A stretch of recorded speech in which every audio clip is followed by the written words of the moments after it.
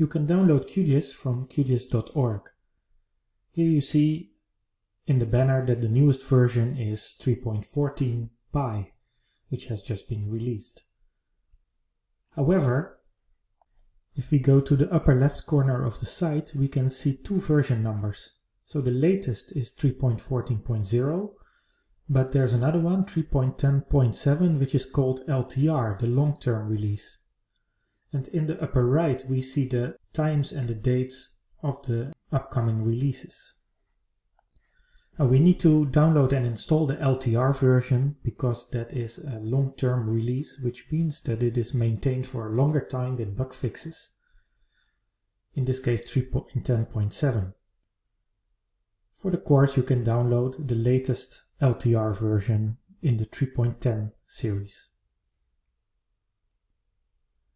Newer versions have new features, and it's fun to try those features. However, new bugs can also be introduced.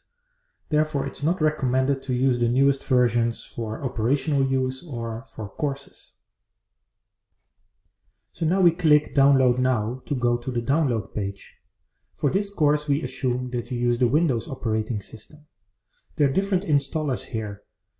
There is the OSGeo4W installer, which is for more advanced use.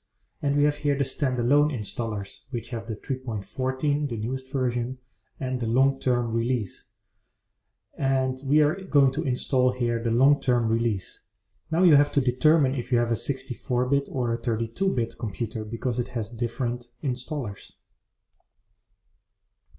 To find out, go to your File Explorer and click right on this PC and click Properties.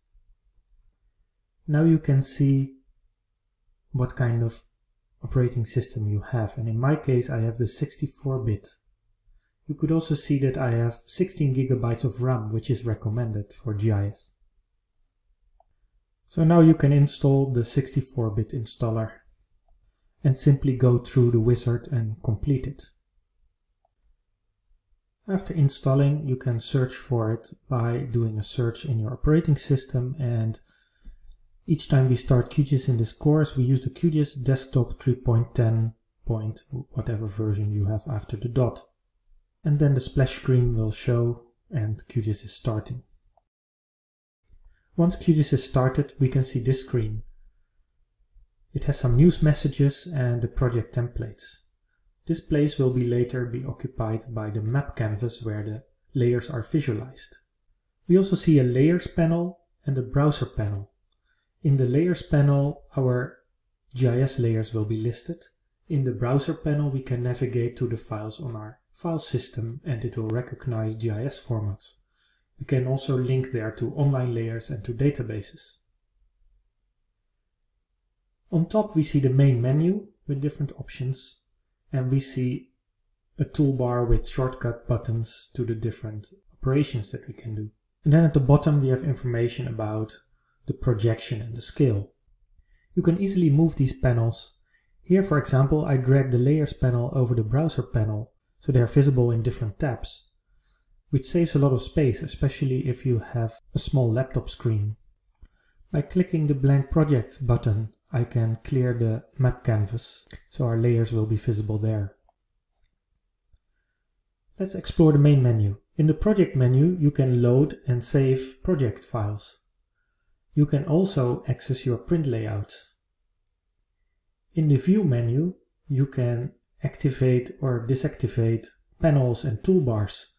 If you might have accidentally closed a panel, you can find it back easily there.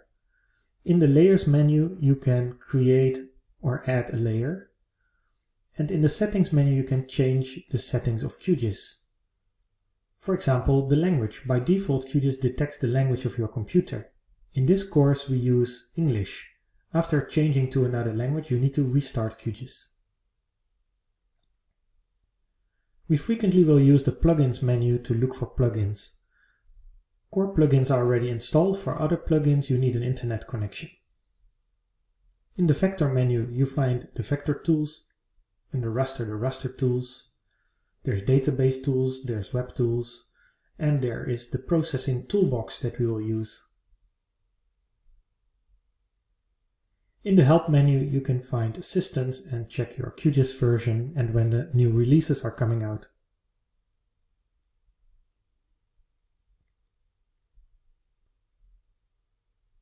Let's further explore the browser panel. The browser panel gives access to your files. You can create favorites, for example. You can browse your disk and you can add a folder to your favorites. And when you expand the folder and the subfolders, it will detect the file type, so it will indicate if it's a raster or a vector or a database.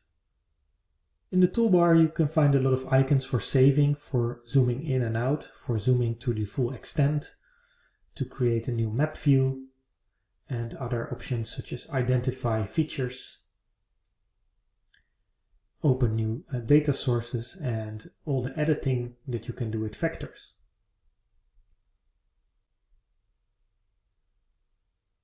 We're going to add a first layer of the whole world by typing world in the coordinate field. And then I can show how to use the zoom button, and you can use the scroll button to more easily scroll in and out. Here you can change the projection of the project. You can choose it from a list, or you can type their keywords or EPSG codes that you will learn more about.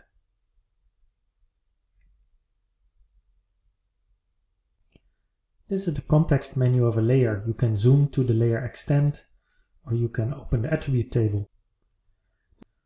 The attribute table shows the attributes in the layer, and it has a table view, and it also has a form view, and you can toggle between the two buttons. We most often need the table view to do the editing. This was just a quick overview to get you started. In the course you will learn all the features in detail.